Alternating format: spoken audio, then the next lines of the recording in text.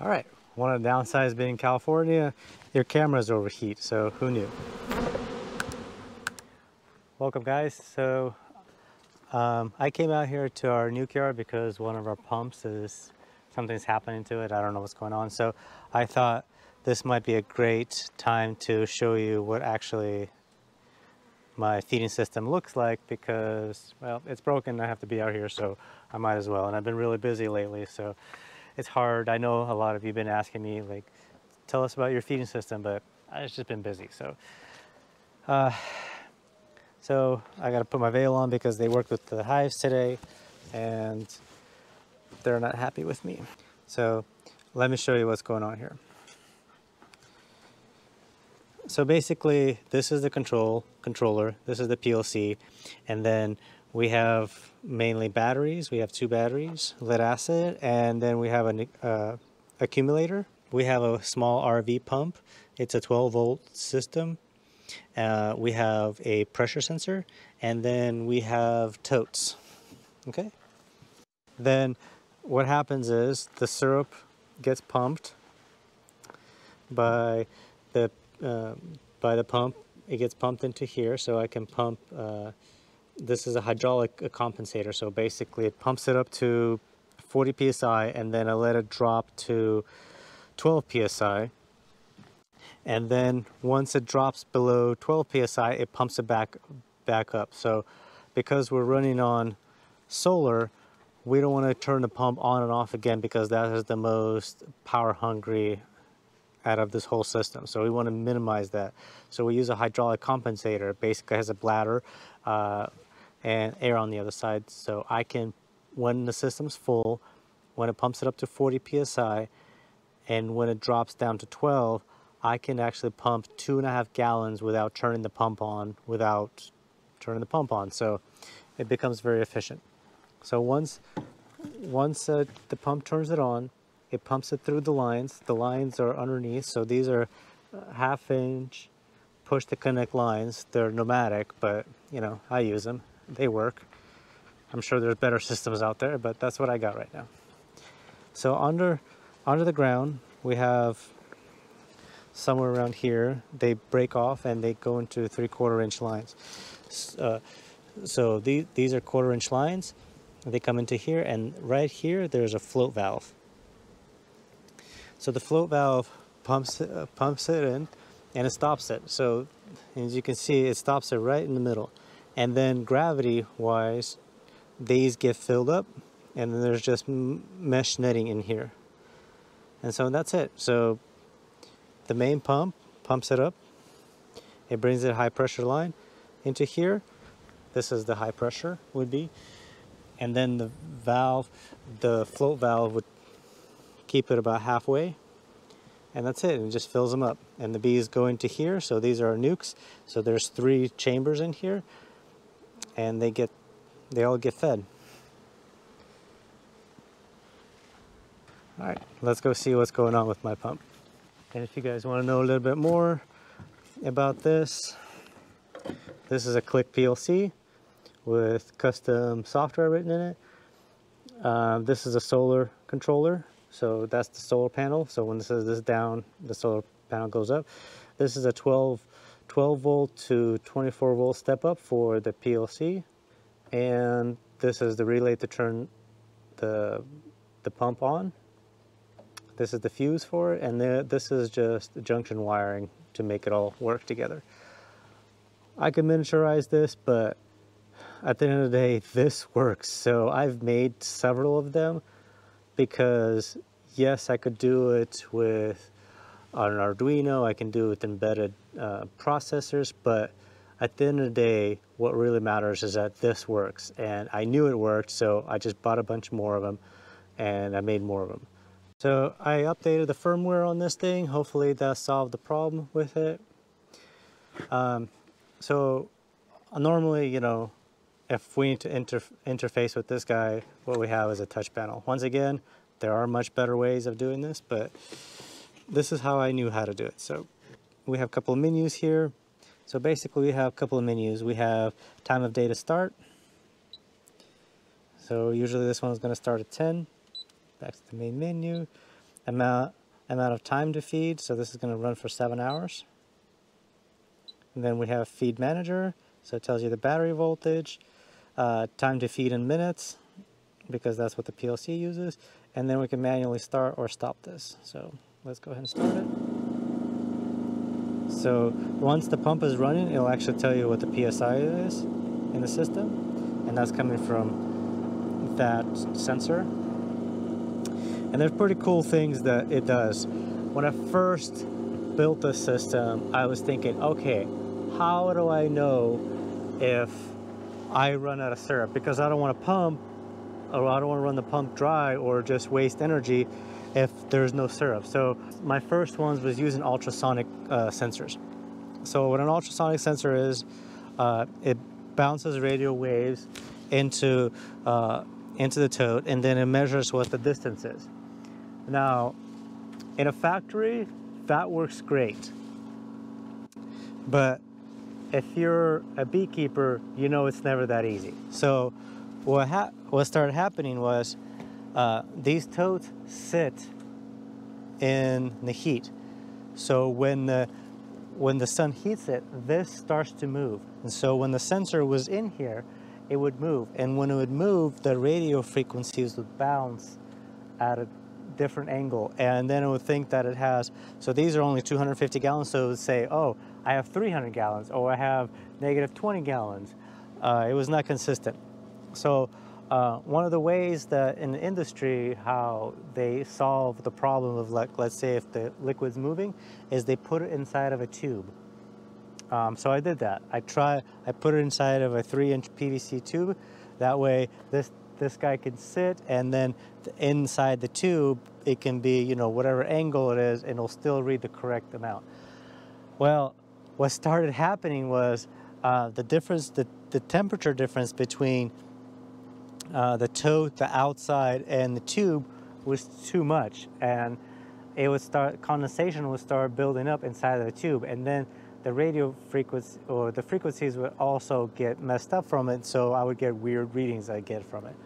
So that didn't work either.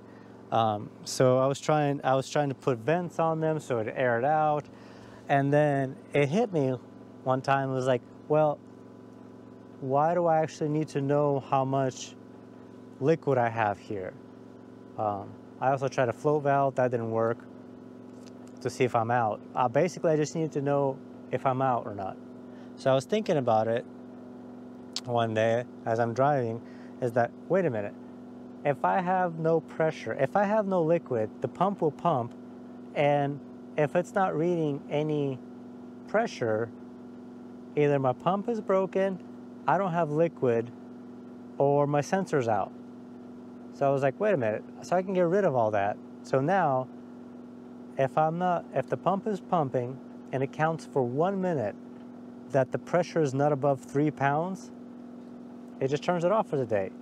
And then it'll try it tomorrow again. So even if, like, you ran out of syrup, you don't have to restart the system. You just fill it up, and the next morning it'll restart. So it makes it as easy as possible to have the system. So things like that, just R&D, they get worked out. The system's running now. Let's see what it's at. It's around 23 psi. So it's going to pump it up to 40 psi, and then it'll stop. Well, hopefully it'll stop. So far it's been working great. We have I think I have 5 right now running like that. I am planning to upgrade it. I'm planning to put this, like, inside of a small container. I have a 10-foot shipping container where I could just bring this, drop it off, and it's good, it's secure. This is not so secure. I mean, the location is fairly secure, but, you know, you never know. But yeah, so far it's looking great. I'm planning to add data logging onto it. I know how much the pump is pumping, how much it can pump per time wise. So I can calculate per day how much it's feeding. So data logging is going to be incorporated in the next variation of it. But like I said, you know, for right now, at the end of the day, you know, it might just get it done. So like right now, like if we don't have the system running, if we have a time to set up, like all of those have valves on top of them, so we can open them up and we can feed them with bottles. Because like I said, at the end of the day, all that matters is just getting to feed. Okay, that was a short overview of it. If you guys want to know more details, like, you know, let me know, because I don't know how much this is all interesting. To me, I love it, so I don't have to come out here every day. I mean, I came out here once when we installed it, and I think another time to feed it because one of my guys was busy moving bees. So it's a fantastic time saver. This was my basically first crack at a, well, this is my second version. My first version was on tubes. That didn't really work. It was too much. It had to be level. These guys, you know, they just have to be level. The pallet relatively has to be level to itself. So I am working on the version 3. Some of you guys know that follow me on Instagram. It's taken a long time. Like I'm building a CNC router. I'm building other things. Then I'm also, like, you know, I'm also only working on projects. So I decided to get a Jeep and see how doing some off-roading with a friend. So that's got me involved. We just got a new forklift. That's going to be a hassle because they never quite make it the way we want it to be. So here's the pump. So it hit 40 psi for a split second, and then it turned it off. So now all it's pushing is that diaphragm inside of it. So hopefully it's going to drop all the way down. I'm probably not going to stay that long. The battery voltage dropped to 12.2. It's not reading real time. There's like a 30-second delay because when the pump is running, it'll just jump all around. Yeah, so it jumped up to 12.5 again. I'll probably do some better coding for that, and it'll start dropping down. So right here, this is time to feed. So we're gonna run for 420 minutes, and now it's been running for 9 minutes. So that's it. So watching the PSI drop, making sure that a pump turns itself back on. I had a question before of how long does it take to fill the system? Basically about 10 minutes. So if you haven't turned the system on yet, 10 minutes. So we got this pump. So this is in the lock box. They're all locked together with ties. So all of those, and this is one of our smallest yards. So usually we have, like, we consider this like 3 locations by how many like, I think pallets of 23 or something like that. I don't know. I don't do the math for the queens. But this is 3, and we have our largest one is 12, all in one pump. No problem. It just takes a little longer to pump it through, but yeah. So let's see what's it at right now. 15. It's gonna start dropping really, really slow. Oh, there we go. Can you hear the pump turn back on? I have modified the pump. It has pushed the connects directly connected into it, because otherwise I would need an adapter on top of adapter, and I hate that. And there's a special little something inside to make it so that the head pressure on these they don't push the fluid just through. The pump actually physically has to. There's a special valve inside that I built. But like I said, if you guys are interested, I'll go more into it.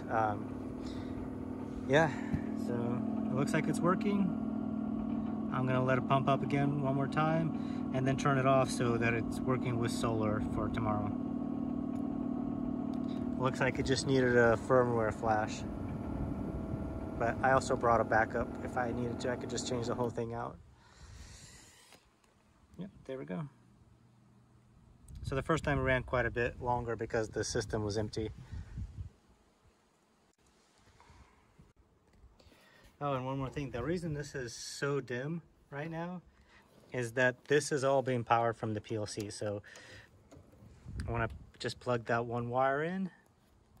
I'm going to go ahead and turn the system off for today.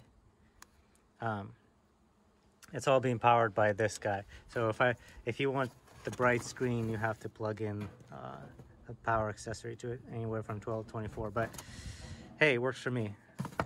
So all right guys, thanks for watching. I'll see you on the next one.